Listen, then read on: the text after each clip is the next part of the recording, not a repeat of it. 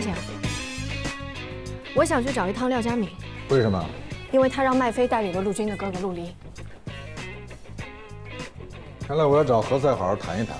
您别去啊！为什么？怕暴露你的消息来源？这件事情不能全怪何塞老师。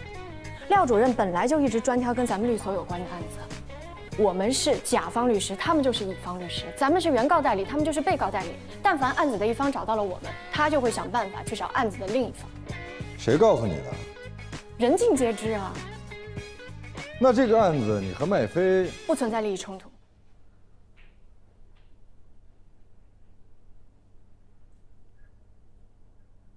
我们分手了。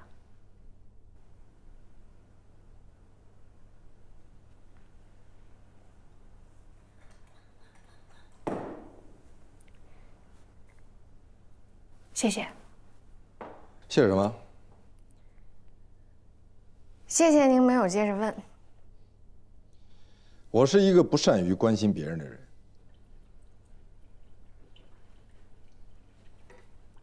丽娜姐说，您是一个害怕建立亲密关系的人。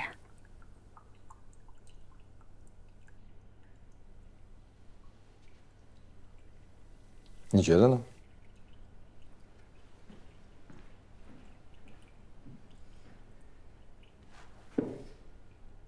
这罗宾怎么会接这种案子？可能是跟何塞置气吧。你怎么知道？我猜的。我实习那会儿，他们俩就在对着干。全警的人都在传罗宾在谈恋爱了。英雄难过美人关呐。廖主任，前台有个叫黛西的女孩要见您。好，让她等一会儿。你去把黛西领进来吧。廖主任，我就是特意过来跟您聊案子的。和我？我没有时间。那您什么时候会有时间呢？等罗宾什么时候有时间了，再和我来约。罗宾律师就是特意让我先过来跟您沟通一下的。那你去和罗宾说，我不会和你谈，我只会和他谈。对不起，廖主任，我恐怕不会把您的这句话传达给罗宾律师的。随便你。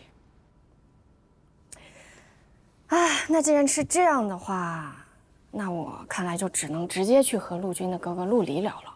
我会告诉他，因为您这儿不配合我们，所以他不得不走法律程序。哦，我还会告诉他，西产案的法律程序可不是1天2天就能解决的，需要1年2年，有的甚至是好多年。可是据我所知，他现在应该正急于用钱才对吧？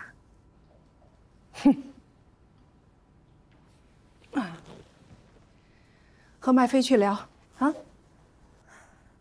廖主任，我今天是刻意过来跟您聊的。这很公平。我们去会议室吧，这边请。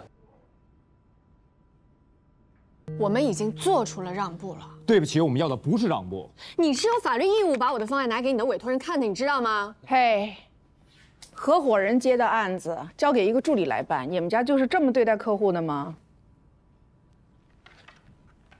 恕我直言，廖主任，你们这么做真的非常非常非常不专业。把罗宾叫来吧，啊，派一个助理过来跟我沟通，不敬业。打扰了。